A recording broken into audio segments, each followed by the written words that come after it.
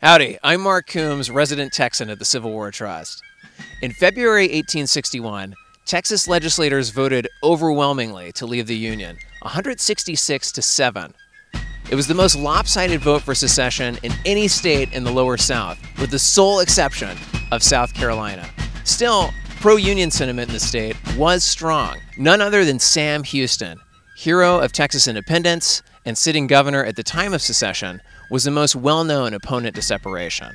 Ultimately, because he refused to take an oath of allegiance to the Confederacy, Governor Houston was removed from office.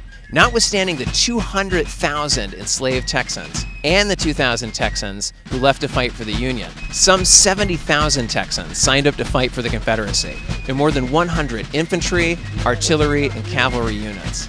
Upwards of 150 Confederate officers at the rank of colonel or above were of Texas stock, including noted generals Albert Sidney Johnston and John Bell Hood.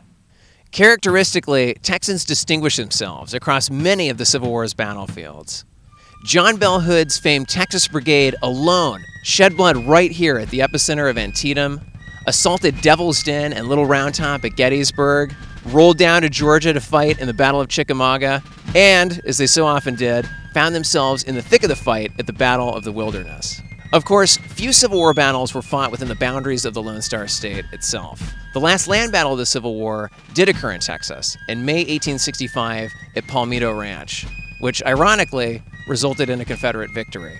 Of course, Texas's hopes, along with those of the Confederacy, came crashing down the following month when Confederate General Edmund Kirby Smith surrendered the remnants of the Army of the Trans-Mississippi via Galveston Harbor.